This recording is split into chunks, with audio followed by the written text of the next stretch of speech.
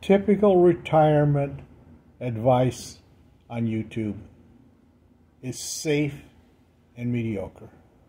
And what is going to be the results of people who retire on this advice that they get? They're going to have a mediocre retirement. It's going to be safe, but mediocre. No, you've got to do things in retirement that no one else is doing to have a better retirement. And number one is focusing on making money in retirement. I don't mean get a job. I mean through investing. What other choices do retirees have to make money?